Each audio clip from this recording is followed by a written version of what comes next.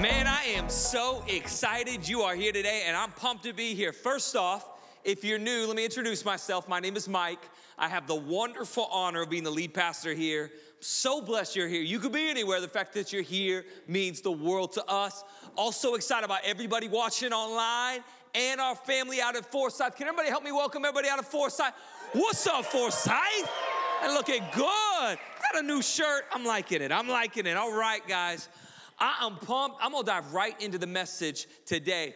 We are kicking off a brand new series called The Blessed Life. And if you were online at all this week, I told you you need to be here today to kick off this series. It's something I really felt in my heart. People need to be at this series. Now, I don't do that a lot. So when I do it, I just want to make sure it's because it's going to count. So I'm going to use my car when I need to use it. But I based this series around a book with the same name, written by a pastor named Robert Morris. This is a message, this is a series, this is a mentality and principles that have literally changed my life and impacted my life for the last almost 20 years since I read it way back in college, back in the day. And this is also something I feel like is what a lot of people are missing, and then they're not seeing what God's wanting to do in and through their lives. And I've never taught this to this depth or this placement before. So we're going to go there over the next several weeks. So I feel like some bondages are going to be free. I feel like some blessings are going to happen. I feel like you're going to start walking in something God has always intended you to walk in. So I got another challenge for you. Don't miss a week. I want you to hear the whole series. And I know in 2019, going to church every single week is a crazy concept, right? Like, oh my goodness, we're so busy, Pastor Mike. It shouldn't be, but it is. Let's make the commitment. We're going to be here because I want to see all that God has for you as we start understanding this heart and the principles of generosity that God has for us. And so if you are here and you got your notes, pull them out, because who takes notes? The holy people take notes. All right. And we're going to dive right into this, right? All right. We're going to look at what David says right here at Psalms 106. Check this out. Blessed are those who act justly, who always do what is right. And notice what he's saying here. And if you look at this, the deeper meaning is this. He's saying, blessed are those who act justly towards others and who do what is right towards others. And this word blessed that he uses right here is actually the root word. It actually means you are filled with joy or filled with happiness. So he says, those that are happy and filled with joy act justly towards other people and always do what is right towards other people. That's what he says in verse 3. Now let's watch what he says in verse 4 and 5. Watch this. Check this out. Remember me, Lord, when you show favor to your people. Come to my aid when you save them, that I may enjoy in the prosperity of your chosen ones, that I may share in the joy of your nation and join in your inheritance in giving praise. I want you to see what David's doing right here. David is saying something really powerful. He starts off with verse 3, and he starts saying, I need to get my heart right. I got to get my heart aligned with God's character and God's ways. That I need to understand that I've got to be motivated to treat other people in a way that is selfless so that I care about their well-being. He says, and I need to get my heart right before I ever understand the blessings of God. So in verse 3, he says, I'm getting my heart right. And in verse 4 and 5, he starts talking about the blessings of God because he says, when my heart's right, I know what to do with the blessings of God. That I don't receive the blessings of God for selfish gain. I receive the blessings of God so that I can be a gracious blessing to someone else. I'm going to react the way God has created me and ordained me to react. That is the same message Jesus echoed when he walked on this earth. And Luke reminds us of this message in Acts. Watch what Luke says. Watch this. You should remember the words of the Lord Jesus, because we don't always remember them. We might know it by memory, but we don't always act this way. It is more blessed to give than to receive. It's more blessed to give than to receive. How many people know that's not always the way we feel, though? How many people know sometimes we get in our mind it's better to receive than it is to give? Because inherently what we think at the core of who we are is that blessings come when we get that raise, when we get that bonus, when we get that gift, when we get those accolades, when we get that affirmation. And Jesus is saying something completely different here.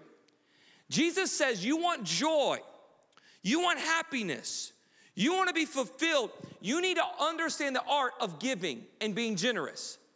And not only will you walk in a blessing, you're going to walk in a blessed life when this becomes your lifestyle choice, because it will impact every part of your life. You will walk in a blessed marriage. Because what does a thriving marriage have? It has spouses that are generous towards each other. You're going to walk blessed in your workplace.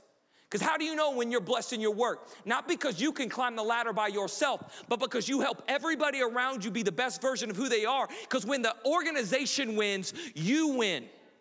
You're going to see blessings in your friendships. Because who wants to be a friend with a selfish person that only thinks about themselves? But people are attracted to someone that's selfless and cares about people. You're going to see blessings in your purpose because you're going to start living for a life bigger than yourself. And then it's going to shift in your understandings. So you're going to have a blessed life, not just a blessed pocketbook. Because I know a lot of people got a blessed pocketbook, but they don't got a blessed life. And he says, I want you to have blessings in every aspect of your life. So for thousands of years, the Word of God has been talking about how happiness and joy is rooted in generosity. It's rooted in a generous lifestyle. And this is not just some ancient proverb that sounds cliche and sounds good. Because studies even today are starting to find that it's true. Psychologists and all their studies are starting to find that a person that walks in a generous lifestyle, it triggers chemicals in their brain that is a mood booster that causes joy in their life, that causes optimism in their life, and causes fulfillment in their life. So the Word of God has been proclaiming what God wired our bodies and our minds to live in. We are wired and created to be generous, not selfish. But our flesh and our sin will. Why do you think the devil works so hard to keep you from being generous? Because he understands it will literally change every aspect of your life.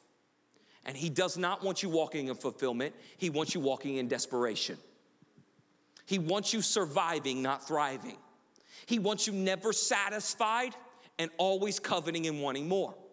So we're going to learn the art of this today, and I'm just setting the foundation. And over the next several weeks, I'm going to really get in depth. So I'm going to get my teach on over the next several weeks. So I need you with me, all right? But I want to start with this principle that Jesus kind of lays out there. And it's actually a principle you'll find in several of the Gospels, and we're going to look at two of the Gospels today. We're going to start with Matthew. Watch what Jesus says in Matthew chapter 7. Do not judge, or you too will be judged. For in the same way you judge others, you will be judged, and with the measure you use, it will be measured to you. So Jesus says this in Matthew chapter 7. Luke repeats this exact same thing, but Luke adds a little bit more details in the middle. Watch what Luke says. Do not judge, and you will not be judged. Remember, that's the beginning of what Matthew said. Do not condemn, and you will not be condemned. Forgive, and you will be forgiven. Give, and it will be given to you. Watch what he goes on to say. A good measure, pressed down, shaken together, running over, will be poured into your lap. For the measure you use, remember that's how Matthew ended, it will be measured to you. Now let me ask you a question.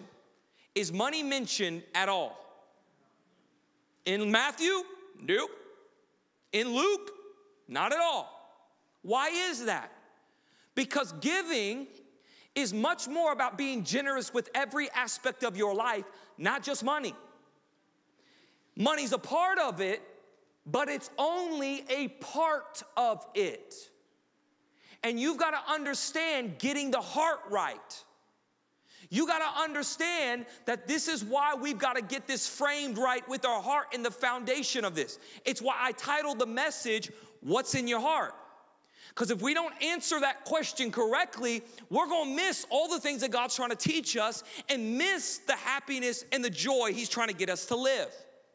Jesus makes a statement one chapter before in Matthew chapter 6. Watch this. Wherever your treasure is, there the desires of your heart will also be. We always read this scripture wrong. We always think that we make our decisions based on our emotions. That's not what he's saying here. He's saying you make the decisions despite what you feel. That your actions should be right no matter what your feelings are in the moment. You're going to do the right thing no matter what. Because if you do the right thing, if you place your treasure in the right place, sooner or later your desires, your emotions, and your heart's going to line up with the person God wants you to be. But that's not necessarily the way we feel, and it's not what culture teaches us, right? What's culture say? Do what makes you feel happy. You're the master of you. You do you, boo.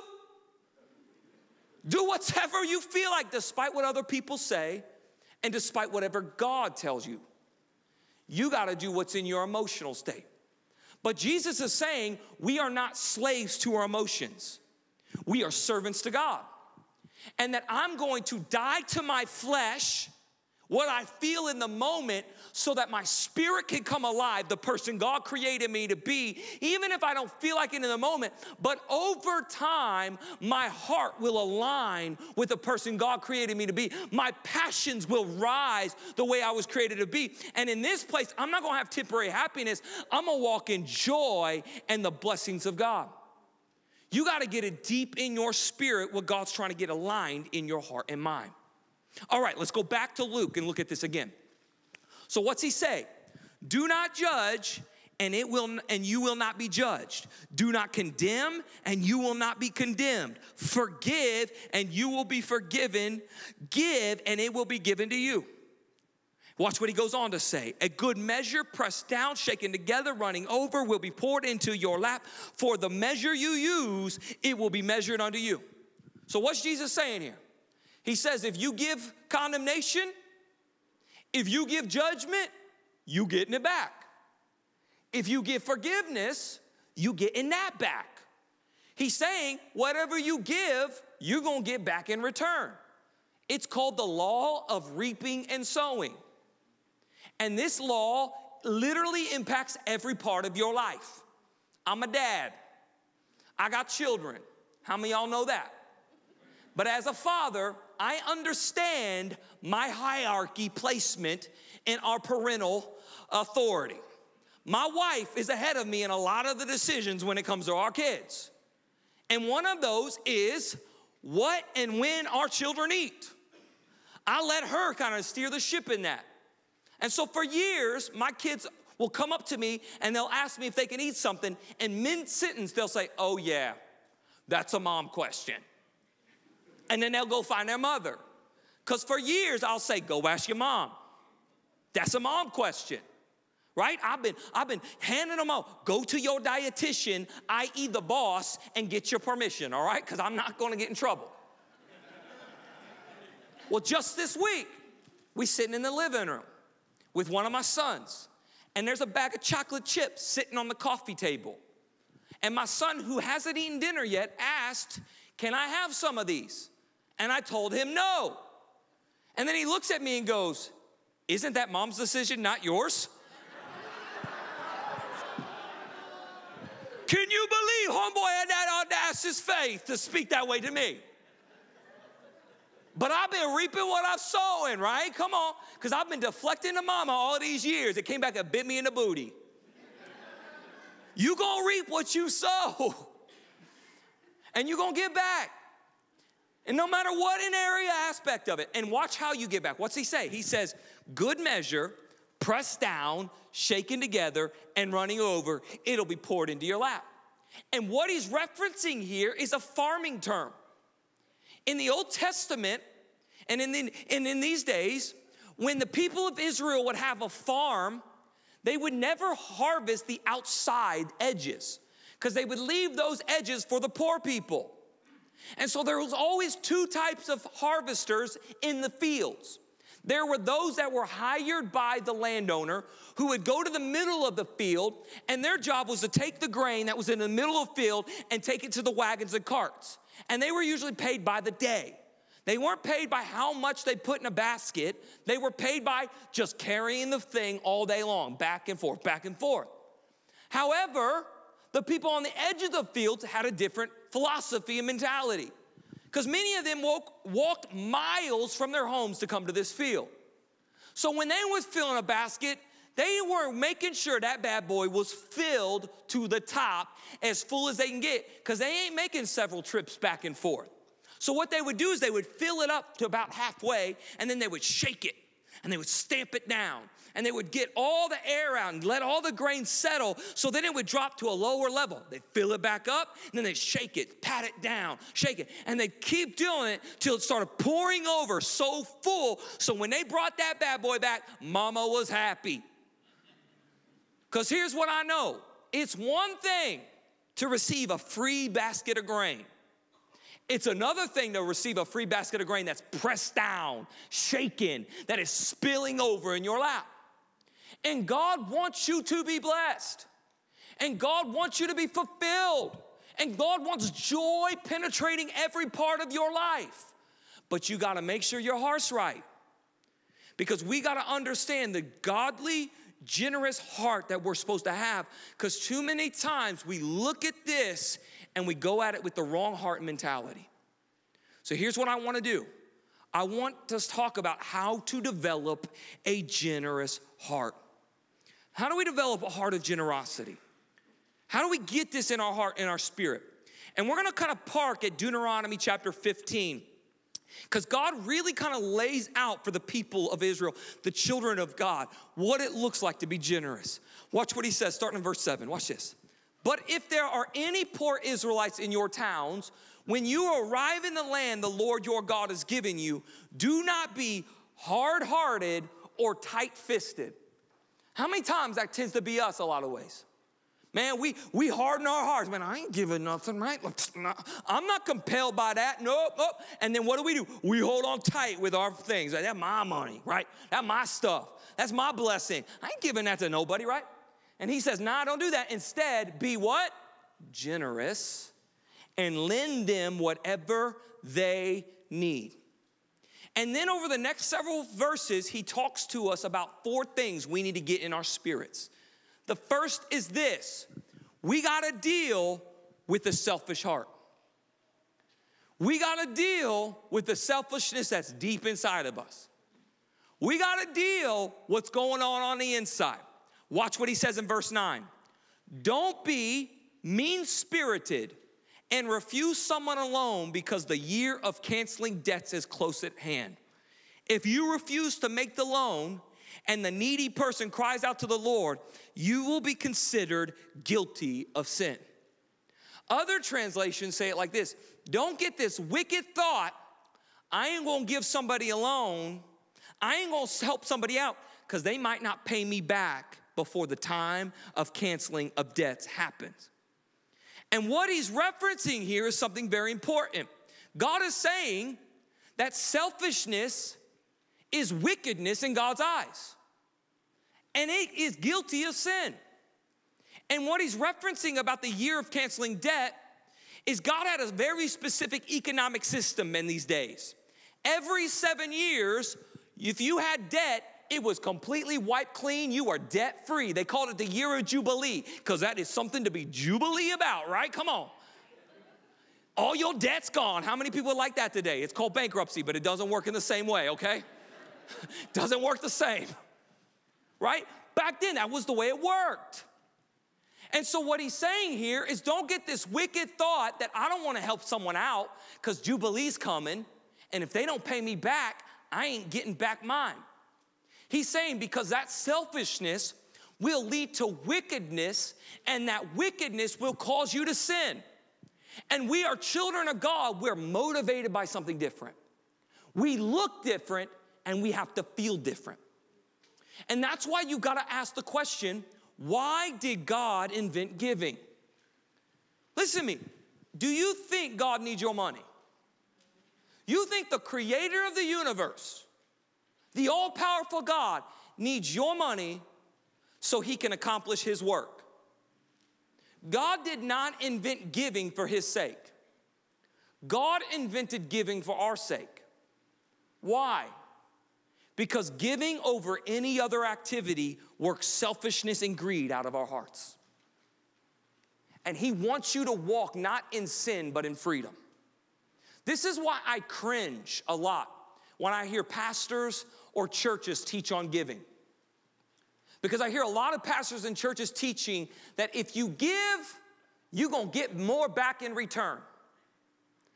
That doesn't drive selfishness and greed out of your heart. It drives it into your heart. It drives it deeper into your heart. That if you give to God, he's going to give you even more. How do you think God feels if his children, if his people are only motivated by giving because they bought into this idea, this get-rich-quick scheme idea, that if I give to the kingdom of God, I'm going to be rich in return? How do you think that motivates God? How do you think God enjoys that, right? Do you think God's just like, man, I hope my people catch the vision of giving so they can get more stuff? Right? That's like being married to somebody for their money. I don't love you, I just love the lifestyle you can give me. It's like being a parent and your kid's saying, I only want to spend time with you if you buy me something. Does that feel good? But that's the way we look at it.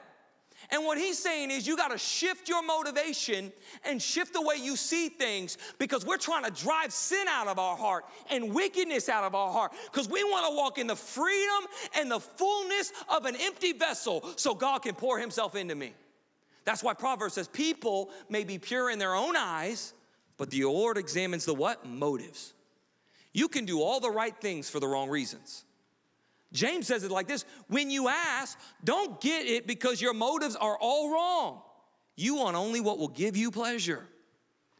You got to get your heart right. And we are giving so we can deal with a selfish heart.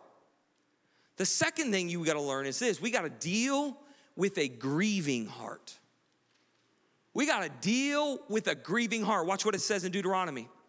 Give generously to the poor, not grudgingly, for the Lord your God will bless you in everything you do. Does anybody got $100 I can borrow? You got a $100 bill? You got it? Give me a $100 bill. Come on. Thanks, my man. You can have a seat. All right. It's a good man, right? Here's what I know. Selfishness hits you before you give. Grieving hits you after you give.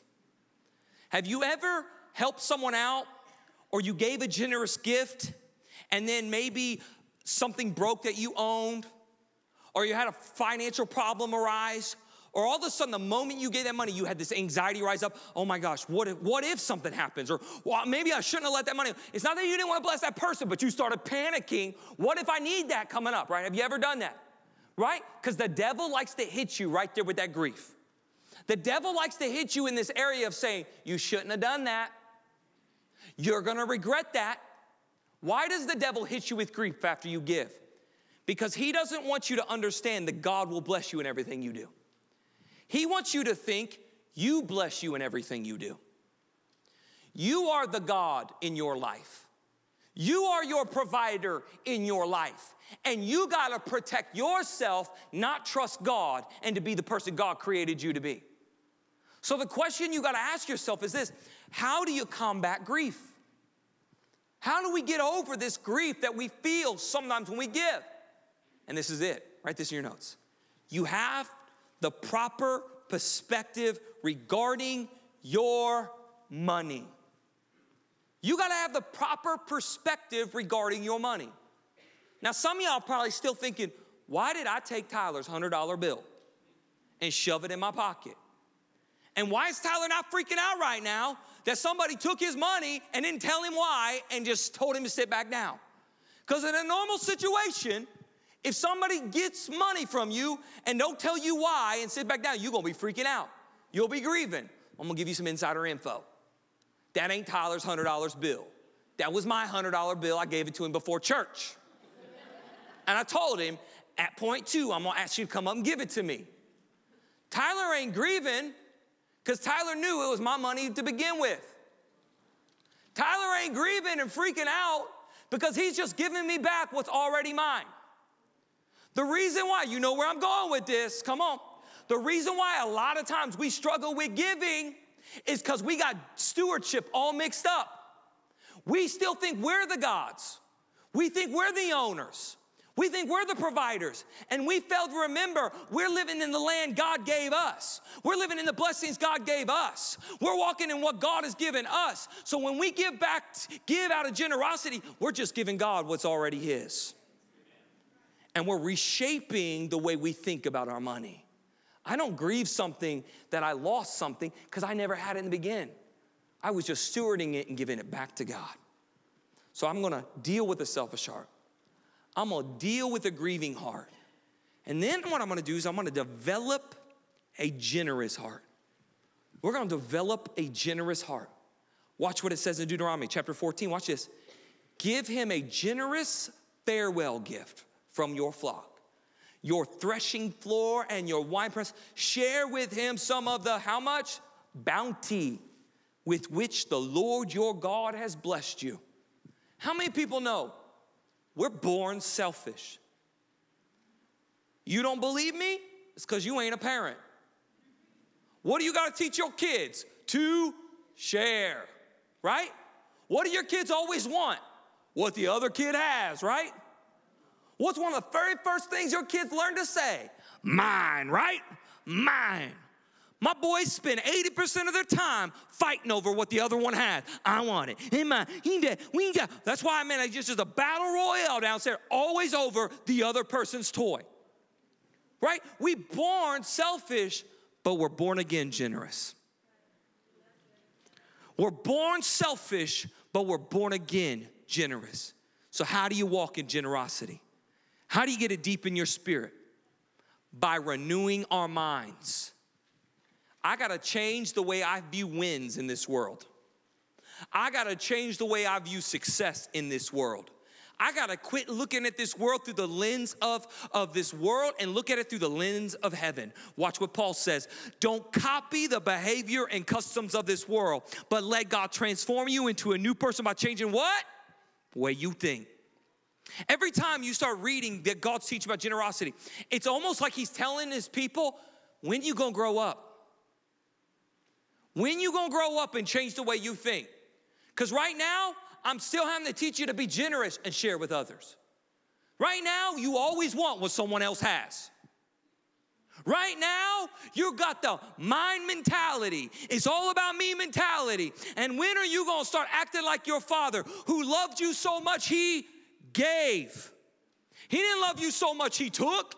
He loved you so much he gave his one and only son. And we called to be imitators of Christ, not imitators of this world. We called to be ambassadors of heaven, not ambassadors of this world. We're called to look different. We're called to act different. We're called to look at wins differently and success differently and joy differently and fulfillment differently. I'm changing the way I think.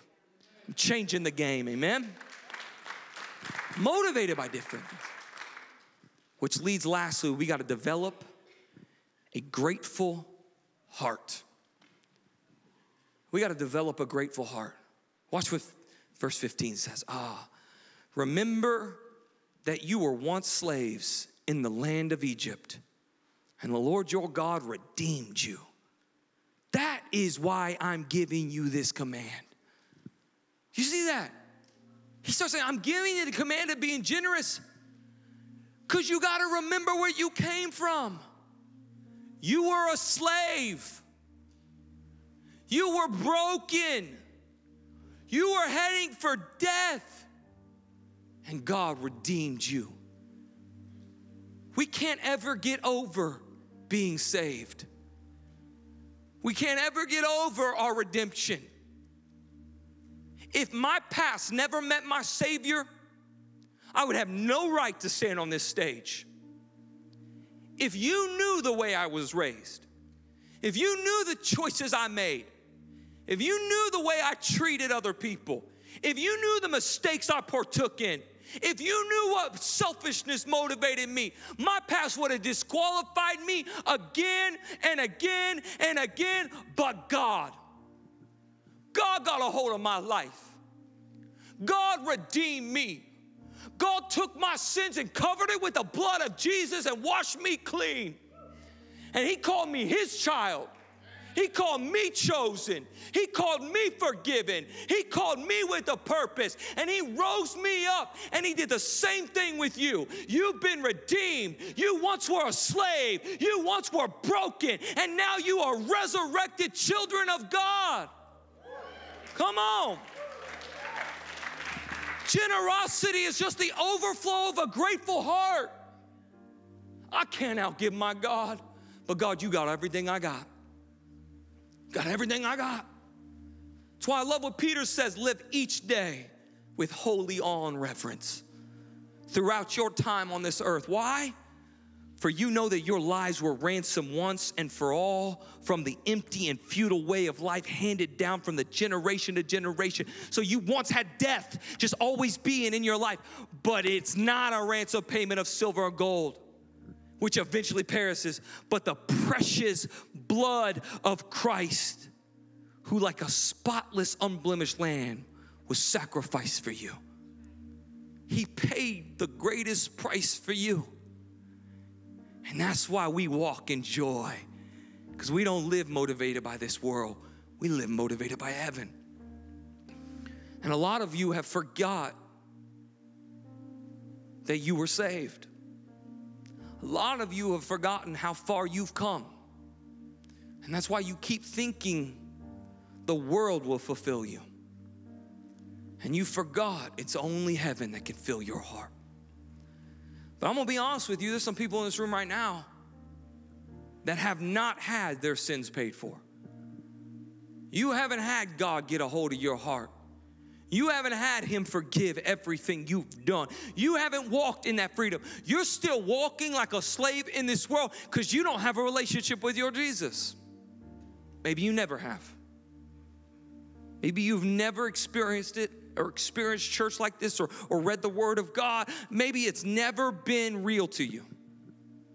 Or maybe you have in the past, but you've walked away.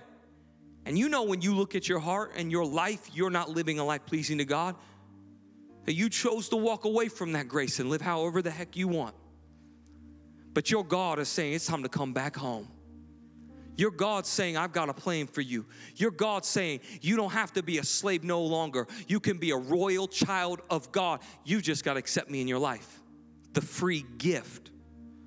And you say, Pastor Mike, how do you receive that free gift? How do you walk in that freedom? How do you walk in that truth? The Bible says very simply, all you have to do with your mouth, just say, forgive me. Jesus, forgive me. Come be a part of my life. I give you my life. You just say it. And then you believe it in your heart that he hears your prayers. Why? Because he's not rotting in a grave somewhere. He's the resurrected King, sitting at the right hand of God. He sees you. He notices you. He hears you. And every time you pray, I guarantee you he's responding on your behalf. And so right now, if you're in this room, it's time you come back home. Don't run away from your God. Don't quit. Keep living like a slave. Start living like a child of God. So we're going to pray this prayer together as a family. I want everybody to bow your heads. Nobody looking around. Please, no moving. This is the most important thing we do all service. And I want you to take your hand and place it over your heart. It's a symbol of your whole soul. And repeat after me, dear Jesus, I believe you died on the cross. I believe you rose from the grave.